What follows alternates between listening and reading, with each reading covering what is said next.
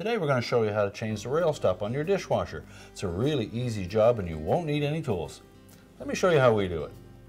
Now to do this repair, we'll start by opening the dishwasher door, open it fully, and then we'll pull the rack out enough that it'll extend the rails.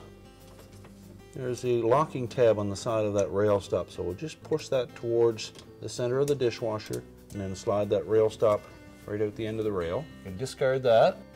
Now the new one, we'll insert it the same way, fit it into the end, depress it, push it back into place until it snaps in, and our repair is complete.